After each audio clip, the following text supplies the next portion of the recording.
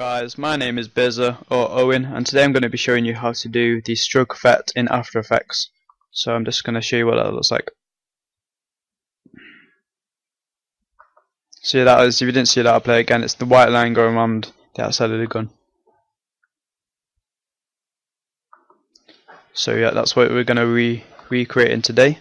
So what you want to do is hop onto After Effects. It'll come up with a page like this, and if you go to File, Import File, and find the clip you want. I'm going to use the same clip for this purpose. And what you want to do is you click the clip, which here, and you get this little white box. And if you drag it into this big rectangle here, it will make a new composition.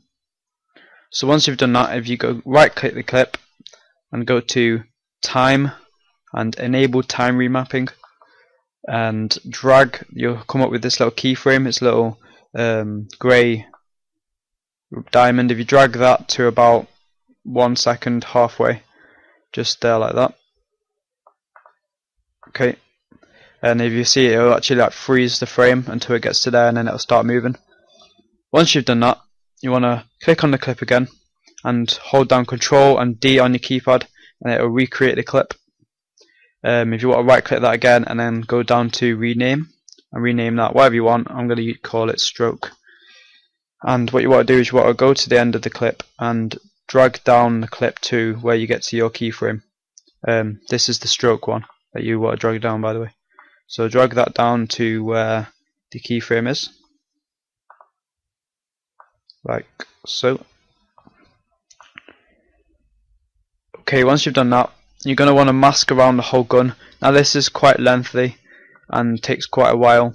To zoom in, you can either go to this zoom button here, which is like a magnifying glass, or you can press the dot button on your full stop button on your keyboard. You want to zoom right into it, and you basically just want to mask around the whole gun. So there's a little pen tool here. If you click that, and you just want to very carefully, you can spend much more time on this than me. I'm doing it quickly for tutorial sakes. If you're stuck like this, go to this hand tool here and drag it up a bit, and then go click back on the pen tool. This takes quite a while and it is annoying, but yeah.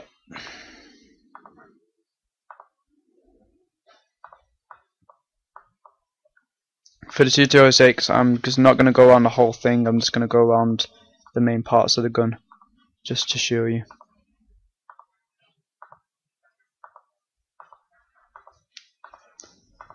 Like so.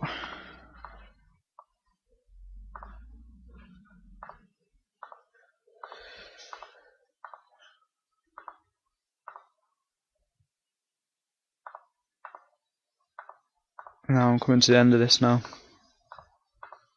Oops. If you ever make a mistake or go to the wrong bit, if you press Control and Z on your keyboard, it will undo it for you. You can press that as many times as you want and it will redo what you've just done in case you put a marker in the wrong place, for example. So carry on doing this until you go right round.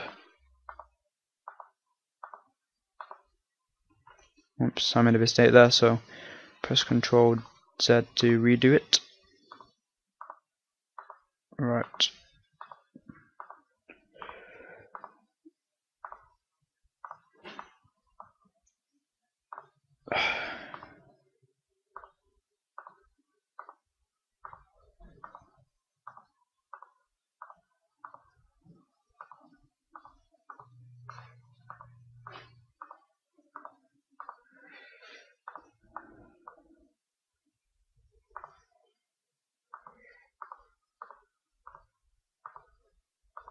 Okay, this is pretty much done now. Just the final little bit.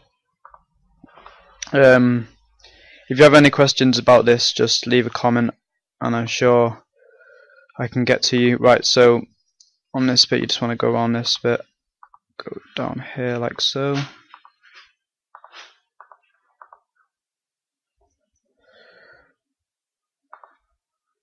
Like that. and then if you zoom out by pressing the comma key on your keyboard, move it to where you want it again, and then zoom in again and join it up like so. So now you've done that, what you want to do is, if you go into the effect tab at the top and go down to generate and then down to stroke, nothing will happen. So what you want to do is make sure you're right at the beginning of the clip. Press where it says end, press a little stopwatch, and where it says 100%, click on that and change that to 0. Now go to the end of your clip, and to get to the end, up here there is a frame. So if you go to next frame, the one just before it moves basically, so mine's there. If you go to there and then put it back up to 100. Right, so once you've done that, take it back to the beginning again and put the brush size, which is here, up to 4. So now if we take a look at that, you'll see that the white line goes all the way around it and then it'll start to move like so. So that's just it, guys. Thanks for watching this tutorial. If you have any questions, just leave a comment in the comment section and I'll be glad to help. Make sure you subscribe to me, link will be in the description. Sorry that I didn't go all the way around it, I was just doing it for time's sake. Thanks for watching, guys, and I'll see you guys later.